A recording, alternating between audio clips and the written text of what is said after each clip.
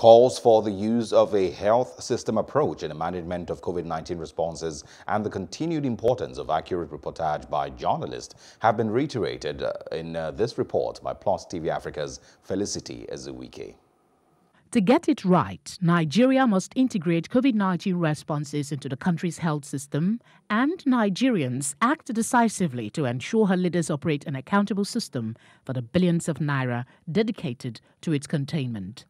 Professor of Health Economics, Systems and Policy, Obinna Onwujekwe, gave this piece of advice at a virtual media roundtable organized by the Nigerian Academy of Science with the theme COVID-19 and You.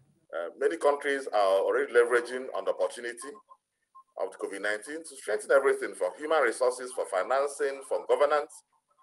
But what are we doing in Nigeria? Because in Nigeria, the response to COVID-19 is more a vertical thing. It's not integrated into the system. So we're running it as if it's a standalone thing. And then without this integration into the system, at the end of it, it's going to be like Ebola. On the donations, this is what he had to say. It's quite important that we interrogate, the spending of this money, these billions, where have they gone to? You read somewhere that 20,000 naira was used to buy one face mask, 20,000 naira. These are, but we're not seeing all these things being brought out in the press, in the media. So more emphasis should be put on ensuring accountability across stakeholders, showing that, the funding supports the building of a resilient health system. Another speaker, who is an Associate Medical Director for Patient Safety, Professor Rotimi Jayesimi, on his part, identifies inaccurate data and poor reportage among the factors promoting myths and misinformation about the COVID-19 virus in Nigeria, which according to him needs to stop. He tasked journalists not to be fatigued in educating the people. Nigeria has not reached the peak. We are far from flattening the curve.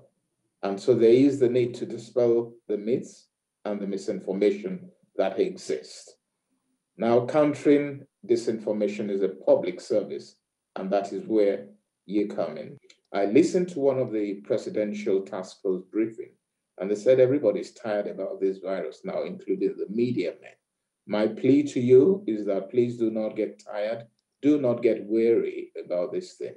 Founded in 1999, the Nigerian Academy of Science is a national not-for-profit organization and the foremost independent scientific body dedicated to the development and advancement of science, technology, and innovation in Nigeria. For Plus TV Africa, Felicity Ezuwike.